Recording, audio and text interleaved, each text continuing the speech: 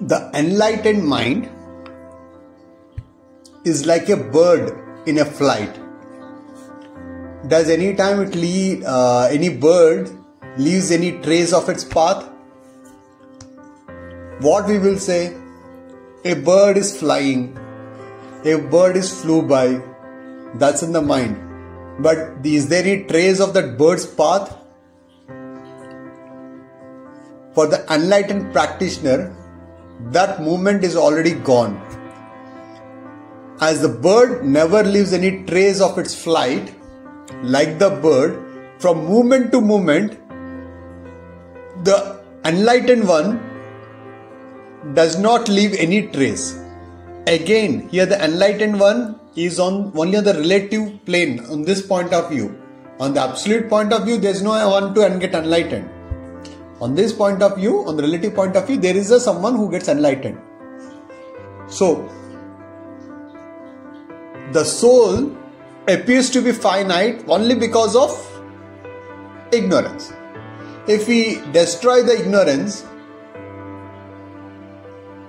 then the truth, the existence, cannot admit any multiplicity. The existence reveals itself by itself, like the sun reveals itself when the clouds passes away. You are the pure awareness with no center, because you are every hook and corner. You are the awareness, just for some time in this human in appearance. In fact, you are the appearance in all.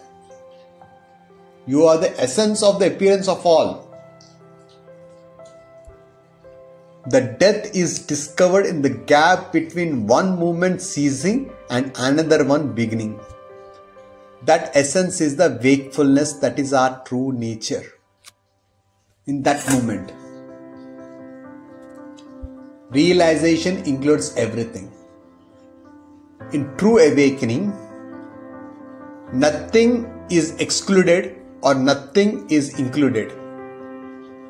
If we find ourselves in a state where something is excluded, that state, however awesome that state would be, but it's still a dualistic state, because there is an observer and there is an observer. There is a person who is enjoying that state.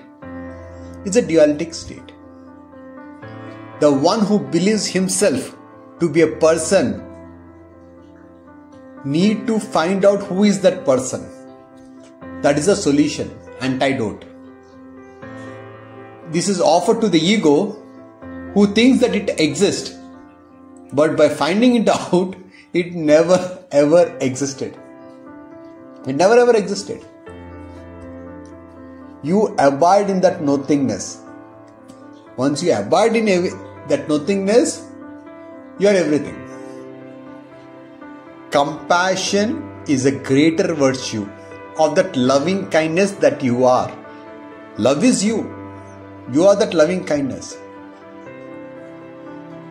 You are open, receptive, because you include everyone. You are spontaneous, ever consistent field of vibration.